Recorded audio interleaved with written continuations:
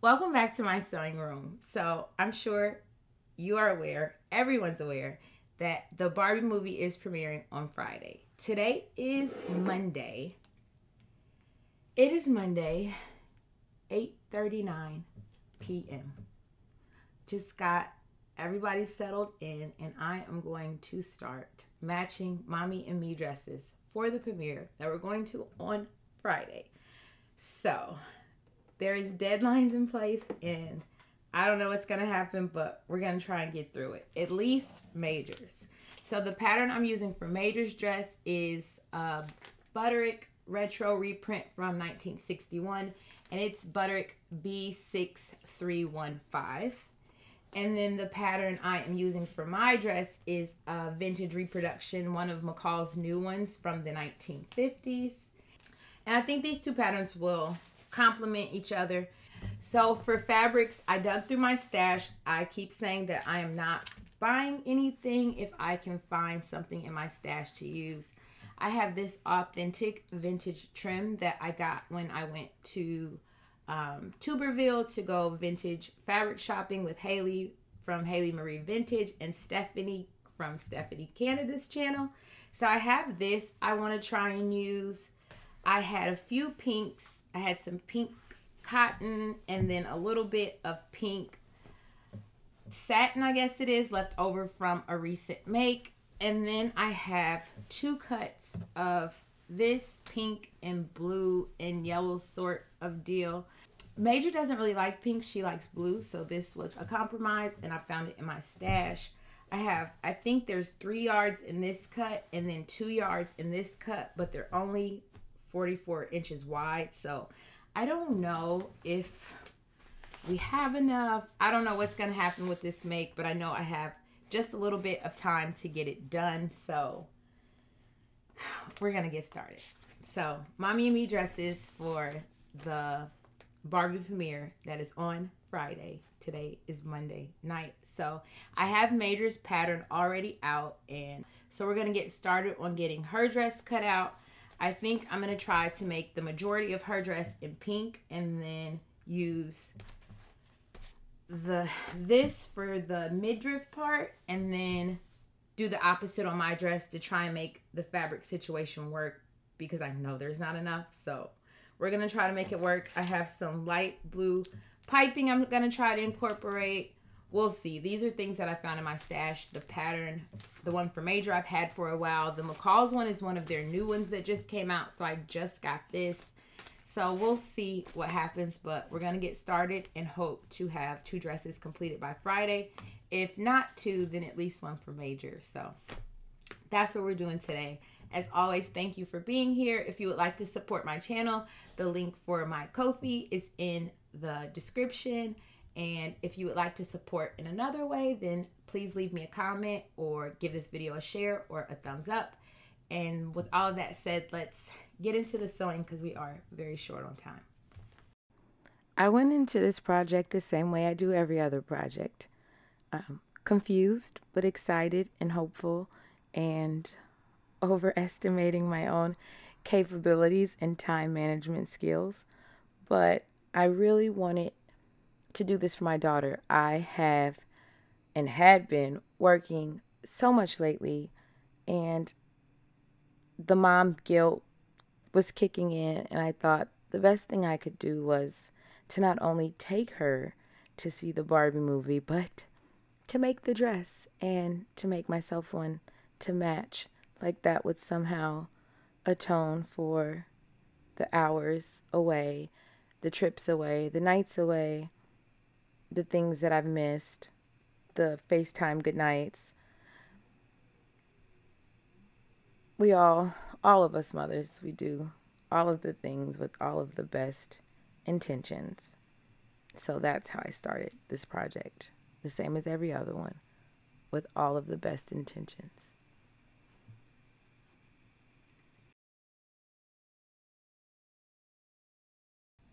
And so I got to work cutting out her dress first. Hers is the most important. Cutting out the bodice pieces and getting the pretty rainbow fabric she chose for the accent pieces. So that's what I'm doing here.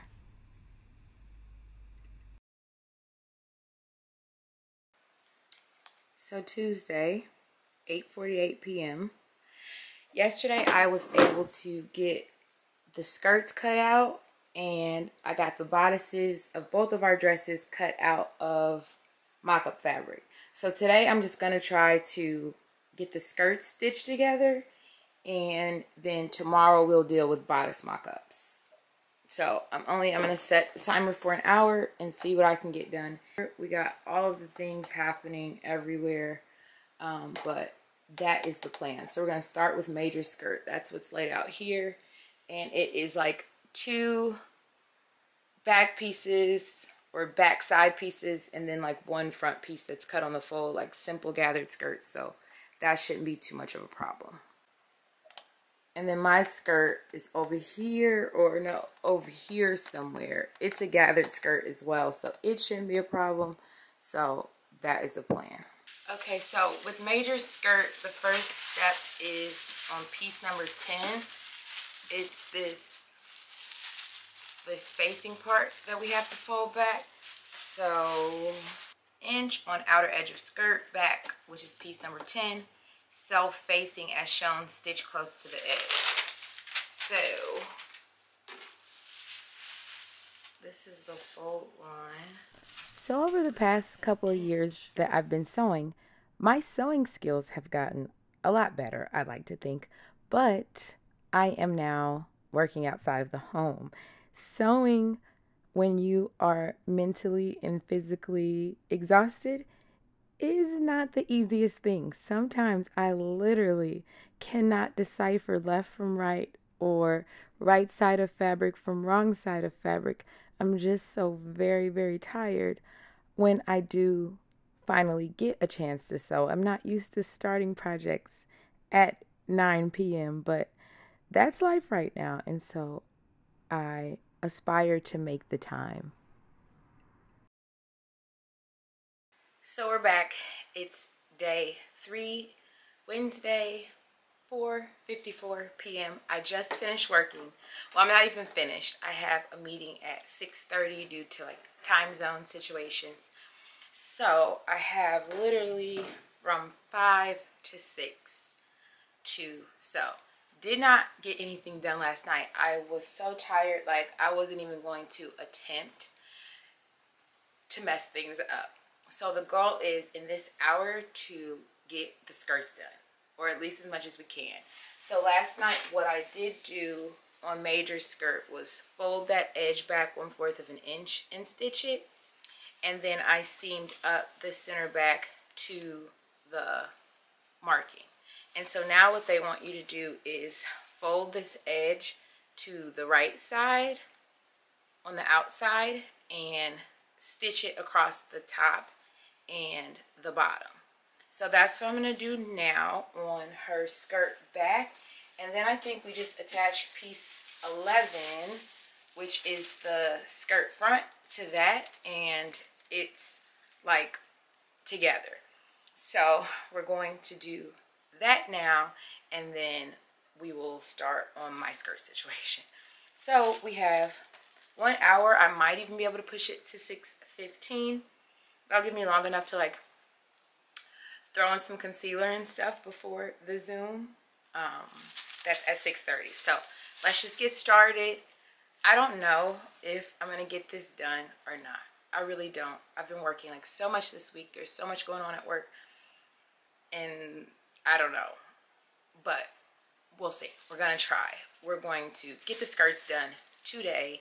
And tonight, if I'm not too tired after I get the kids to bed, I will do the bodice mock-ups for me and Major off camera.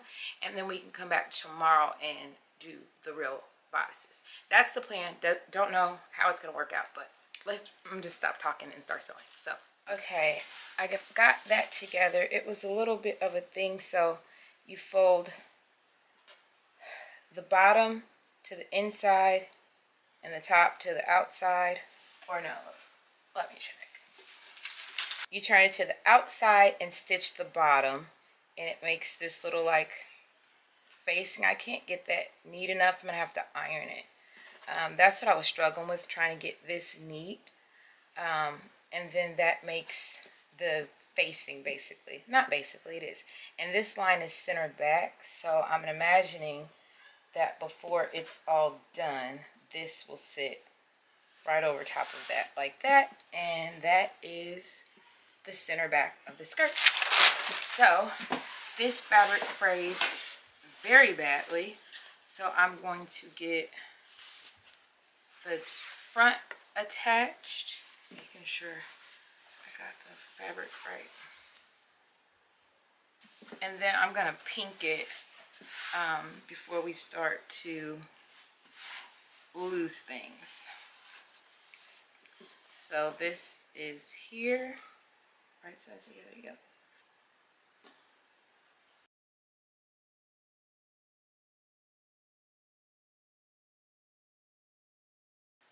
Okay, so we're gonna head to the sewing machine, get these sides stitched up, and gather down the top.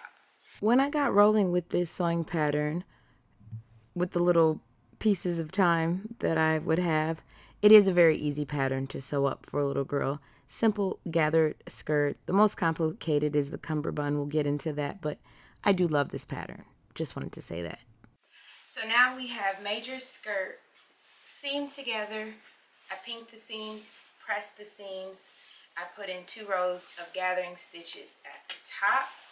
And this is where we're gonna leave it and start working on my skirt. My skirt is pretty simple. It's 4 pieces, 2 for the front and 2 for the back. So I'm starting with piece number 8, and I'm going to stitch it together at center front. So it's already right sides together. I'm just going to put in a couple of pins at the same time. The left side gets the zipper. So for a 14-inch zipper, you can go to the notch. For a 12-inch zipper, you can go to the dot. I think I'm going to go with a 14-inch zipper just because this is a size 16. I'm not sure if it's going to be bigger or not. I am going to mock up the blouse, but the first thing we're going to do is seam center front and center back of the skirt pieces. There is center front, and here is center back. And we're going to do that. I was sewing these skirts together at the almost end of a very long day, and as I was doing it and my TV's playing in the background, some season or City of Housewives or another, I realized just how much, and I know I've said this in videos before, but this sewing is the thing that I do for me, and I often do not sew anything for anyone else, but it's the thing that I do for me that makes me feel good, and I'm definitely gonna have to make time to do more of it. So now I have my front and my backs seamed together, pinked and pressed. It is 6:07. I'm going to run and freshen up before my meeting that I have about 20 minutes till it begins. So gonna do that, put the sewing machine away for a while, and I'll check back here with you guys hopefully tonight. If not tonight, then tomorrow evening.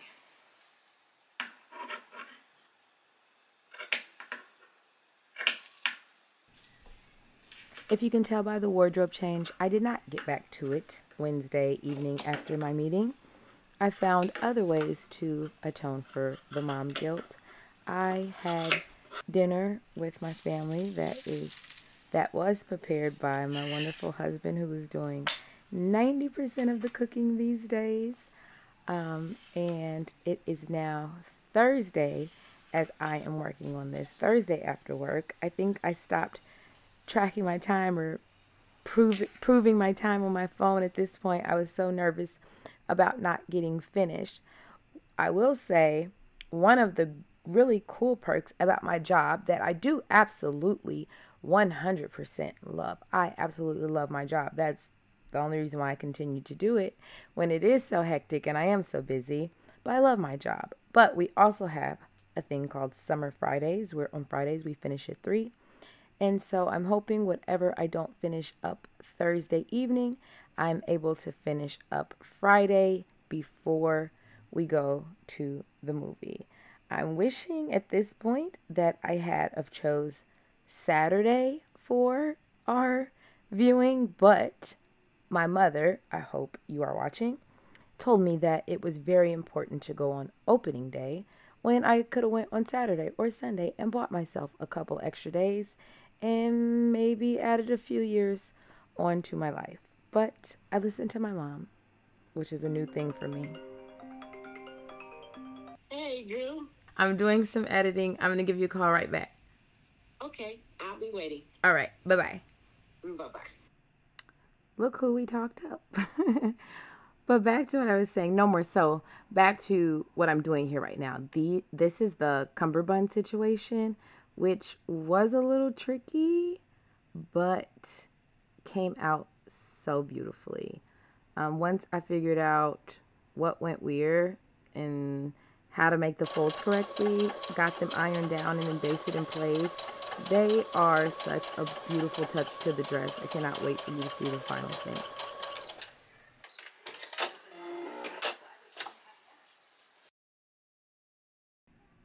You see a dress starting to take shape. I got those pleats pressed down and basted, and now I'm pinning it to the bodice front before I get it basted down. Here is the bodice back. It has been interfaced where the buttons are gonna go, the facing situation. This really isn't a complicated dress, and I'm not even sure how long I spent on it.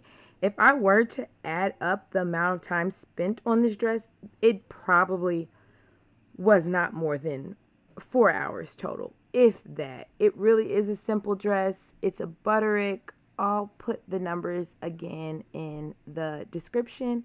Oh, look at me here. Oh, I look tired. Like, am I even awake? I just don't like deadlines. And I work in a profession where I have deadlines as an event planner. And then I always give myself deadlines, knowing that they just really don't agree with me. But maybe I like the pressure. Some people work better under pressure, I suppose. Haven't discovered yet if I'm one of them. I think I'll let you be the judge. Let me know what you think.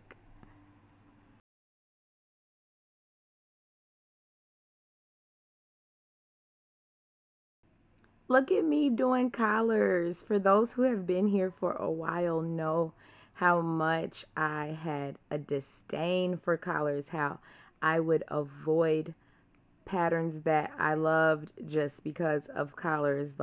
And now look at me doing collars with bias binding and all of the things that used to terrify me. Look at me doing all the things. Look at me working, and the mom is momming, and the wife is wifing, and the life is lifing, and the sewing is sewing. Like I tell my kids every day, we can do hard things. We can, and we will, and we'll do them again and again, and we won't always get it all right. We won't always succeed 100%, as you will soon see, because I've been showing a lot of footage of Major's dress. But what about mine? Have you heard it mentioned? We did seam together a skirt, and then it kind of lagged off.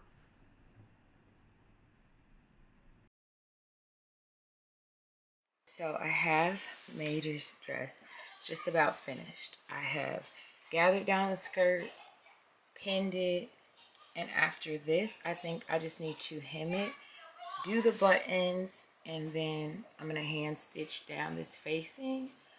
Probably do that tonight in bed, and the buttons, and maybe even the hem by hand in bed. I just want to lay down so bad. I'm so tired. So, yeah. I'm going to get this all stitched on, and then we can resume my dress. Mommy. You like these? No. I like these better. You like those better? Yeah. Okay, we'll use those. So are these the one you chose, Major? Yeah. I have some true vintage ones you could use. No. No. Are you sure you don't want the flowers? No. No, you want these? Yes. Alrighty. So Major's dress is looking really good. I just need to hem it tomorrow. That is it. It's finished.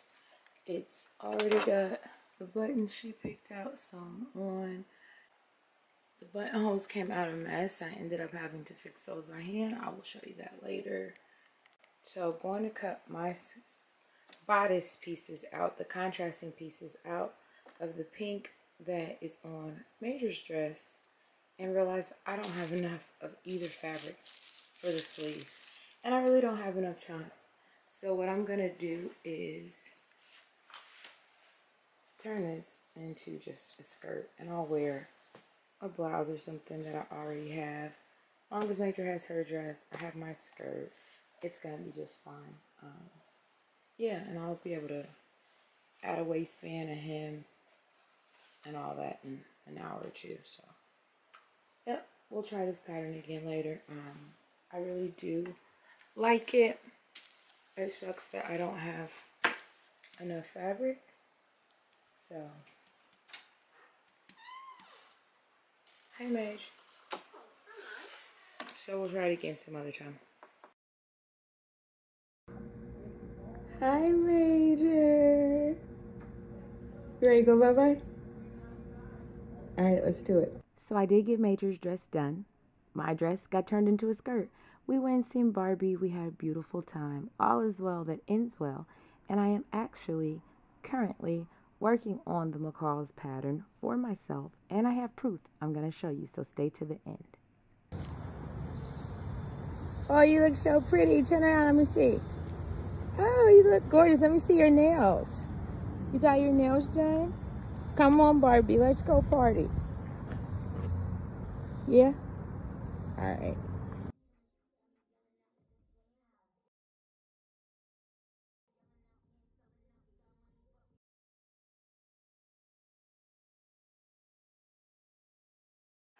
So I did do a mock-up. It fits pretty well. So what I'm going to do is the skirt is going to be out of this, and the bodice up here and the sleeves I'm going to do out of the print just like they did, and then the solid where they did. And then we're going to cover some buttons to go there. So I have been working on the McCall's M8401. There will be a full tutorial coming up on it very soon. It is almost completed, and things are slowing down a bit for me to have time to actually put out content. There's lots of things I want to share with you. If you want to learn more about the ALS Association I work for, check it out in the description. As usual, I appreciate you all for being here. If it's your first time here, go ahead and hit the subscribe button and check out the playlist of my favorite videos. A huge thank you to Elaine Bai, who joined the So Drew Walk to Defeat ALS team and made a contribution. Thank you so much. The cause is definitely a worthy one. If you would like to join, the link is in the description. Also, a huge thank you to my Ko-fi supporters who continue to support me even when I'm not putting out content. You will be thanked properly in the next video, which is sure to be a good one. I'm very excited for it. I hope you guys stick around and bear with me through this season of my life, and I will see you in the next video that is soon and sure to come.